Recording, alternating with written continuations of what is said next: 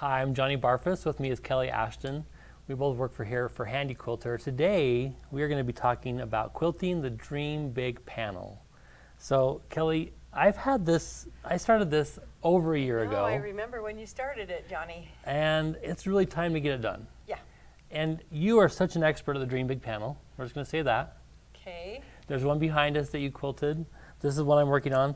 So, I've already gone through and outlined all the petals on this. Okay. And I did one echo, but you're going to show me how you like to do the echoing in to give it a little channel, right? Yeah. So okay. We're going to show you actually some tools that yes, kind of make the process a little bit easier. So I especially wanted to use rulers because I'm not confident in my free motion skills. What a great place to practice and right? get better, right? Yes. So we're going to use rulers. Okay. Right? Yes. And we have a gold Magnifico shiny thread. So we did want to mention that we turned our stitch length to 10. So that's a longer stitch length, right? Yeah. To maybe show off that shiny thread. It's not really long, but it's right. We didn't want it tiny because we want that shiny thread to be able to sit on top of the fabric and sparkle. And sparkle like Magnifico does. That's why I like it. That's okay, beautiful. so tell me what we're going to do first. Okay, so we're going to just work on echoing these petals because I really feel like it's important to leave a gap of unquilted space. If you want to look at the petals behind us, this helps when you leave a place that's not quilted. It really helps the shape of that petal stand out. And what are we going for with this Dream Big, right? We want it to be a flower. We want the petals to stand out. Yes. So if you leave a place, and I did kind of a double echo, you but did I filled in the second one. Yeah. So we're just gonna do one. Kayla's showing that. So right here is what she's talking about. So we have one echo, and then you did a second echo that you went in and did a curly circle cue, a curly cue. Yes.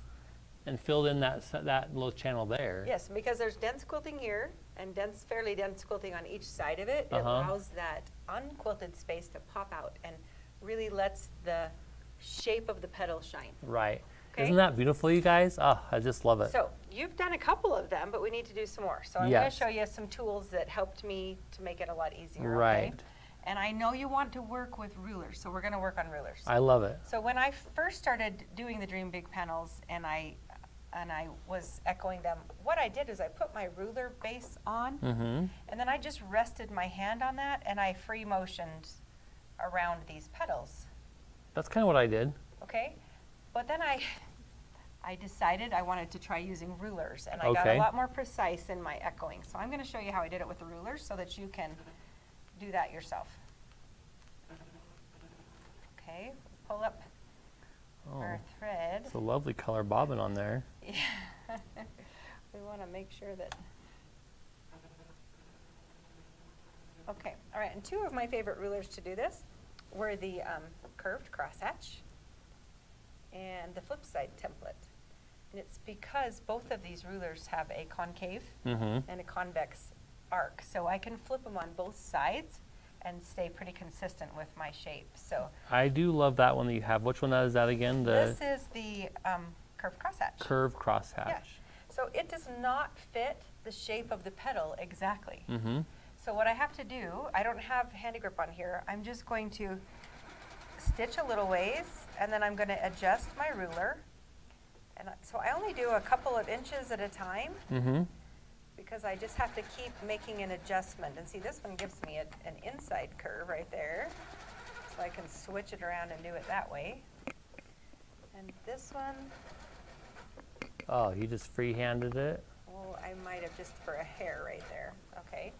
And then I'm going to flip it to this side. See, when you're using rulers, you really have to sometimes hold them in strange positions, but they work really well for you if you just learn how to flip them around.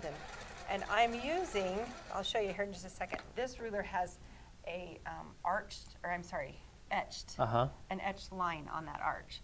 And it's 1/4 of an inch away from the edge of the ruler.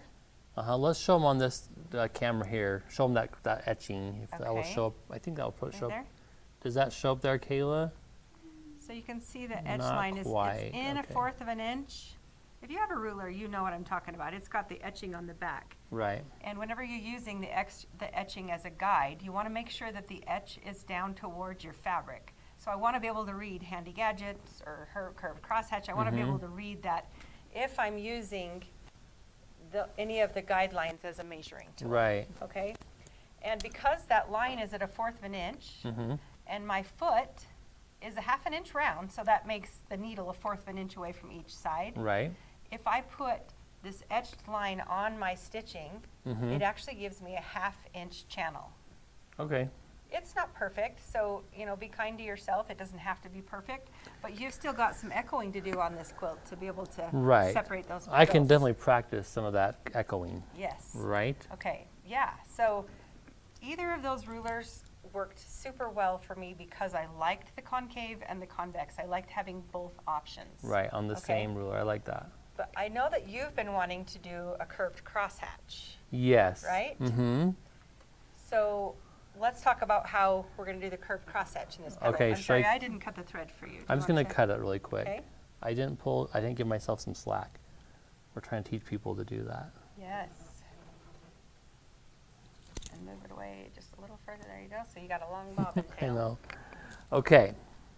So people can see probably on the camera that line, but we're going to show why we did those lines there on that petal, right? Right. So first we kind of found the center of where we want to do our curved crosshatch, right? And you said, let's make a plus. Okay. And right? Tell me about the marking tool you're using. This is the erasable fabric marker. It's the air erase, we call it. Because I've used this before on several things. I just love that it just kind of disappears after a day. Right, in Utah, especially because we don't have any humidity. Right. The air dissolving air pen, disappearing pen, it'll last a couple of hours. If you're in some place that's humid, because water also helps it rapidly disappear, it may not be there long enough for you to use it for this. So you may have to choose a different marking tool. Water helps it dissolve fat? Yes, it does. Oh, I didn't know that. So if we're finished and it's still there, we could just spritz it with some water, and that line will disappear even quicker. Yeah. So it works really well here. It may not be your marking tool of choice if you're in a humid area, but we could have used like a chalk pencil. I like white chalk. That works well as a marking tool. I love this one just because it seems to always go away. I haven't had a problem with it reoccurring or reappearing. It's important that you test it, right? So we are showing using this ARC A template, our ARC set. Okay. Right? Yes. And I want to point out that you could use either of these two rulers as well. Yes. But I like the ARC A set because it has 5 different rulers in it that gives you 10 different arcs. Yeah, so this is number 1, A1. So if you've been enjoying watching Johnny and Kelly create this wonderful Dream Big panel, you can do the same thing with our ARC A set. It comes with 5 different rulers and it's on sale 15% off through Sunday. Should have got some black. The ARC A, that's the biggest. That's the biggest one in the set. So have one here that's like a lower profile, and this one is a higher profile on that end, right? Yes. So you pointed out that if I use this registration line, and the center point as my guide, right? Yes. So I have this ruler here. I'm going to try to show it on the camera better. Should I start on this end or this end? Yes. Start down here? Yes. Okay, I'm going to start down at the bottom. Start at the bottom of the arc. So I'm going to extend my line a little bit. Oh, that's a good idea. Because that's yeah. So I'm just going to extend this line.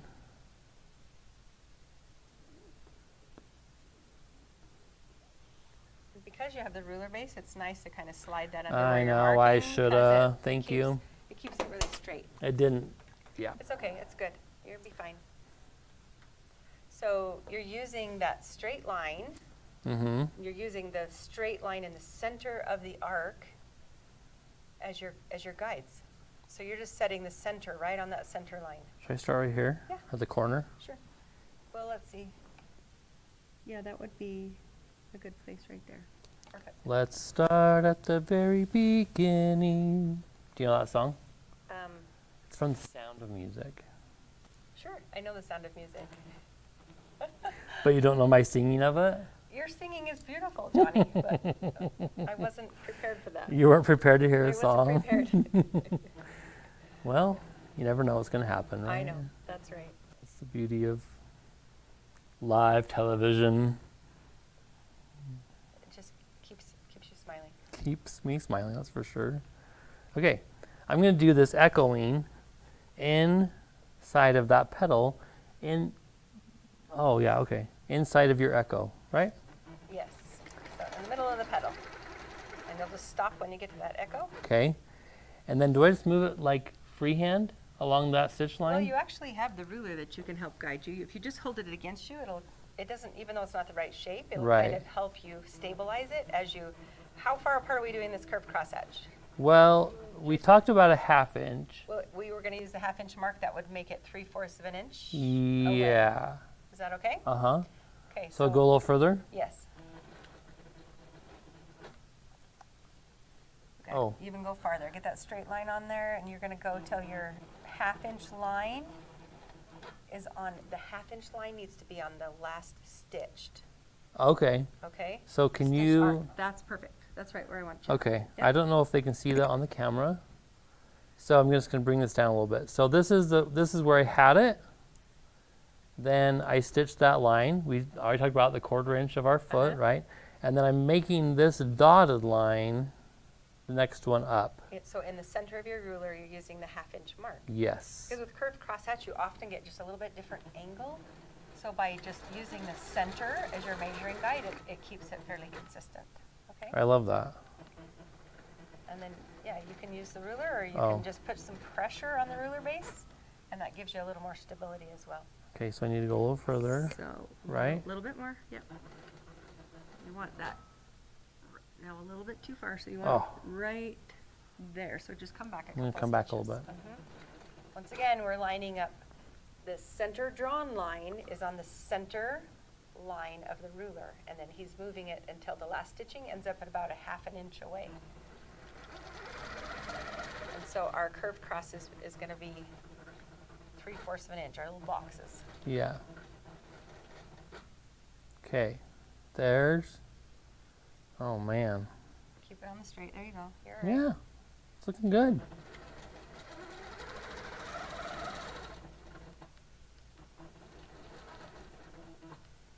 And Kayla can work her magic and show them this in fast speed.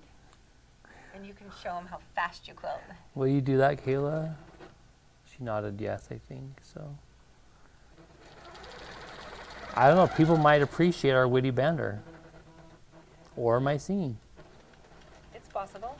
And it's possible they might not. That was a very diplomatic way of saying that.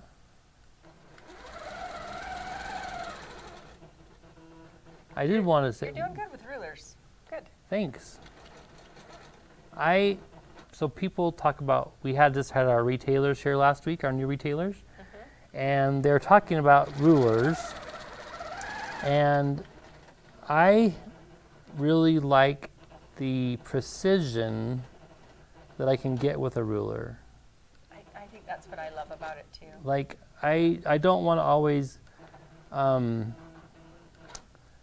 that center lined up? Yeah. Okay. If there's something that like is not in Pro Stitcher or not, like I had a quilt I did a couple years ago, last year, 2 years ago, I don't know when it was. So it's when I get tricky because we're going kind of backwards. You're kind of going backwards, so you probably have to hit that point and go up a little bit. Okay. Like so? Yeah, let's see. Yeah, you're right there. Good. Go back just a hair. But I wanted a design, I wanted a quilting design that would accentuate my piecing, but that if I couldn't really accomplish it with Pro Stitcher because it would take way too long to program, you know? Okay. And I wanted it more precise than I could get with the free motion, with this freehand. Ooh, that's looking so cool. I'm kind of loving it. Just kind of? Actually, I'm really loving it. Okay, good. Okay. Okay, so that's Oh, as far dear. as we're gonna Is everything okay? go. You just broke your thread. Oh no, it didn't. It's fine. Thread did something. Oh, All right. it- Did it break? No, it didn't. So just cut your thread because then you'll want to cut it and come back over here to do that other. We're going to do the next line, other right? angle. Yeah. Moving it away, grabbing your thread. Oh, yeah. I move it further away. Come back. It's funny when we had people here, I was telling them, okay, move it further. But here I am, not moving it very far. Yeah, and this second time you move it, how far do you move it? 5 to 6 inches. Yeah. Why? Because I want to give myself a tail on my bobbin. To be able to pull up So the then- bob until next time. So then when I pull my bobbin up next time. Yeah. Okay, so on this one, Okay, so this should way. we go this way or the other way? Which is going to be easier for you? It's probably easier to hold the ruler. I think this that way. Okay, then go that way. That's fine. Okay, I'm going to extend my line again. That's the nice thing about the curved crosshatch is you can kind of go. So I'm just extending my line. I'm bringing my ruler base over this time. There you go. It's makes a difference to have It that totally flat does. surface to draw against. So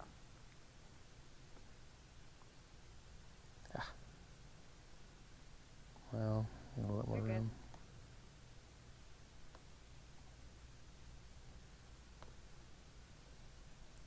I think they can see that on the camera. Excellent. okay. And now I'm going to do the same thing going back, right? Yep. Should I do one right on the 1/2 inch? Oh, you want to start? Should I start in a 1/2 inch? Yeah. So I'm going to line that up kind of where I want to start. Going to do my needle up, down, bring my bobbin up. Oh man, that's already looking so good. Well, You could just leave it like that if I Yeah, you wanted. you sure could. I want to do But it. then you won't be able to show them how to do the curved I know I want to crosshatch. fill it in.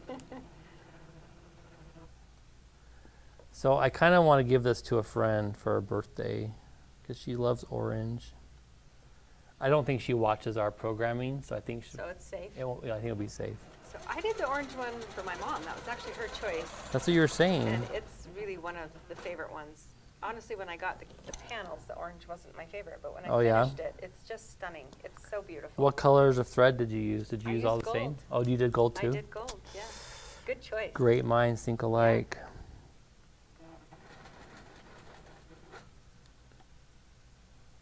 There's enough gold highlight in this orange that it just really sets off the colors. Yeah. I really just love the way the gold looks. That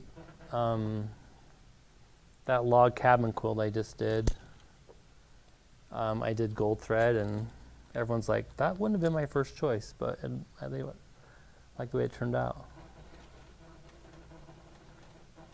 I definitely have gotten more creative in my color choices of thread than I used to be, Because of us? probably. I'll give you the credit. Yeah, right. No. Well, when I first started quilting the Dream Big Panels, I Mhm. used all like 100 weight thread because I just wanted the texture. I didn't want my Oh. thread to have big buildup. Right. But then I got kind of brave and like with this panel, Ooh. Oh, that's not. with this panel I did lime green thread on the rainbow colored panel, and I love it. I also did one with purple, the exact same. It's only 1/4 of the panel. I cut it to just make little pillows or throws for my granddaughters, and I really like the contrasting color on there. So. Okay, back to cross hatching. How you I going? love that one. We were just looking at that before we started, and I really love the way it looks. I have that rainbow one too somewhere. Just, I bought two at the same you time. get to just choose your favorite color. And quilt Yeah. on it. Okay, so Okay, now you're in a tricky spot because you have to Yes. finish here, and then you'll have to stitch along here and do the other side. right. It's okay. Could even. It's not stressful. No. Actually, just do these two and then move up here and finish those. Okay. I would recommend that.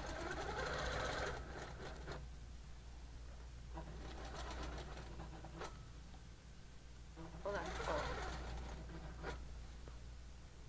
that It's you mean? fine. You just Oh. didn't keep your center. You just want to keep. Oh, You were close. I You got were off a close. little bit. That's okay. Then you'll come back up and just finish. You might even just have one left right there, and you're done. I like it. Thanks. Okay, you're one petal closer to being finished? Yes, definitely. Okay, I'm just not gonna finish on the camera. Okay. I'm just gonna show though what we just did. Yeah, let's so get they a can good give look. it. Oh, I like it. Is that a pretty good look, Kayla?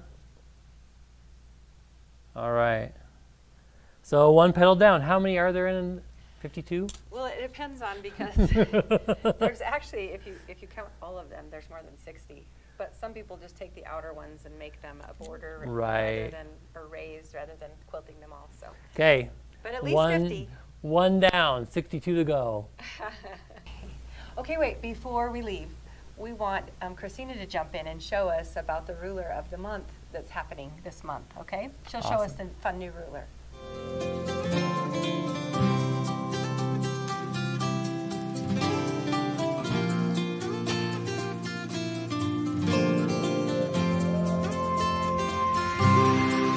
So this month's ruler is called our pointed arc. It's a really fun ruler, and so let me show you what you can do with this ruler. Let's go down here to the fabric. You can see that I've already stitched out some designs here. So let me just show you this first one. I'm going to move the machine a little bit out of the way so I can get the ruler there. I placed the ruler down and I just stitched right along the ruler. That's the basic shape of this ruler. I then went back and added a curve just to change it up a little bit. So that's an important thing with rulers, is that you can mix and match rulers. You can embellish on what you've already quilted with your rulers, and you can see that on this one right here, I went back and did some scribble stitching in between, and you can see the difference in the look between these that are left plain and these that have the extra stitching. So play with these rulers and try different things. You can also, if you look between right here and right here, you can see a little bit of a difference in the shape of the actual design. This one I went all the way from to point. This one I made it a little bit shorter, so if I had a shorter border, I could just make it fit in there, and it just changes how much open area is in the middle. So every border could be a little bit different. Okay, let's show you this design down here. This one I only used the left-hand side of my ruler. So I placed the ruler down, and you might be able to see I drew some lines already on my quilt top. This is using a water-soluble marker. You could also use handy pencil or any kind of a marking tool that you want. And go ahead and mark those out, but make sure you test it first on your fabric. Okay, so back to this ruler. I'm going to line it up, and my hopping foot is going to be, or actually, sorry, the needle will be 1/4 of an inch from the ruler. The hopping foot will hug right up against this ruler. And so I want to position my ruler so that it is 1/4 of an inch away from my marked line. And same with my top. So you'll notice I'm not using these grid lines to line it up straight. I'm on an angle. So I'm lining it up 1/4 of an inch from here and 1/4 of an inch from this marked line. I'm going to stitch up, pause with my needle in the down position, and I'm going to rotate the ruler around, hugging it up against my foot, and then I'm going to rotate this ruler until this part is 1/4 of an inch away from my marked line, and then stitch it down, pausing, and again, same thing. Hug it up against the foot, rotate it until I've got it 1/4 of an inch, and continue around. So that's a fun design to play with. Let me show you some stitching with this ruler. So we're going to bring this machine over. And I'm wanting to start right on this seam. So I'm going to find the position I want to start on, bring up my bobbin thread. I'm going to do a little tie off. Now I'm going to put the ruler in position, hugging it up against my foot. And then on this side, I'm going to use my grid lines and make sure that my grid lines are even with my seam. Okay? You might have noticed that I already have handy grip on this ruler to help hold it in position. So as I start stitching, the ruler's not going to shift. I'm taking my time slowly, especially around those curves. And I like to pause up at the top, reposition my hand. I don't want to have my hand on this side of the ruler when I'm stitching over here because I don't have that control. So I'm going to shift my hand over, stitching down, and I'm going to walk my hand over also right here. So I've got complete control as I'm stitching. My low bobbin has been detected. We're going to leave that low bobbin and keep stitching. So I'm going to keep my needle in the down position, rotate my ruler, shift my ruler over, again lining up on that seam line with the grid marks, holding the ruler 3-point pressure, up I go, slowly around these curves, pausing at the point. I'm going to shift my hand. If you are a beginner ruler or a beginner with using rulers, I do recommend always stopping with the needle in the down position and always stopping anytime you need to shift your hand. So once you've had a little bit more experience, sometimes you can shift your hand a little bit while you're going. So let's go ahead and we're going to shift one more time, lining it up, and we're going to stitch.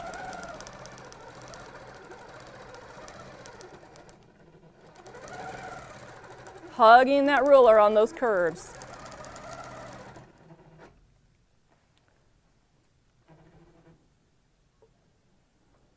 Okay, so that is our pointed arc template.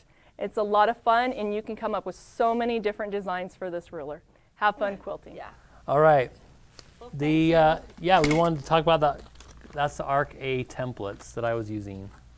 So And of course you could use, like she said, the flip side or the curved crosshatch. So those are some of our favorite rulers. All right, is that all you want to talk about? Yeah. Okay. Thanks so much for joining us. We hope you'll like and subscribe to our YouTube channel if you haven't already. Also follow us on Instagram and Facebook, and have fun quilting this week.